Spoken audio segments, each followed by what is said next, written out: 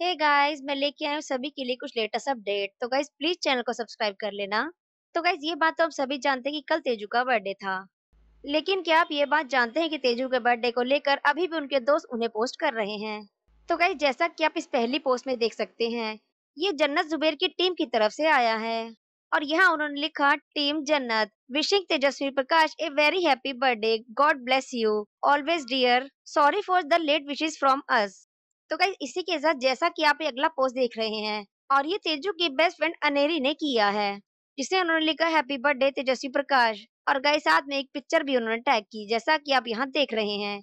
और ये पिक्चर काफी ज्यादा फनी भी है। तो गाइस वहीं दूसरी ओर जैसा कि आप इस पिक्चर में देख रहे हैं, आपको तेजू के साथ एक लड़का दिखाई दे रहा है। और गाइस मैं आपको बता दूं कि अदा का भाई इमरान है। अदा खान को तो फिलहाल आप सब जानते ही होंगे, जो तेजू की काफी अच्छी दोस्त भी हैं। तो गाइस वहीं दूसरी ओर जैसा कि आप स्क्रीन पर ये पिक्चर देख रहे हैं, और गाइस इस पिक्चर को लेकर अलग अलग बातें कही जा रही हैं कि ये तेजू के कजन ब्रदर हैं। तो गाइस फिलहाल मैं आपको बता दूं कि एक तेजू के कोई भी कजन ब्रदर नहीं है। इनका नाम है विशेष।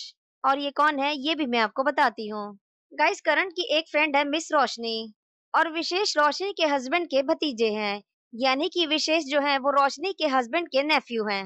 तो गाइस शायद अब आप समझ गए होंगे कि विशेष कौन है। और गाइस इसी के साथ मैं आपको ये भी बता दूं कि विशेष फ्यूचर में डॉक्टर बनने वाले हैं। और आप ये इस पोस्ट में लिखा हुआ भी देख सकते हैं।